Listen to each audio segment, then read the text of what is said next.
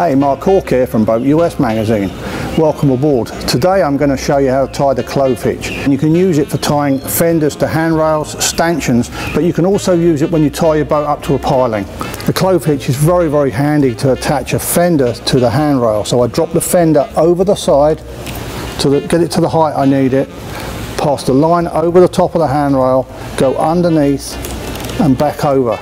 It crosses itself to form an X. I then go back under one more time and then lift that line up, the loop that I formed earlier, and just snug it up.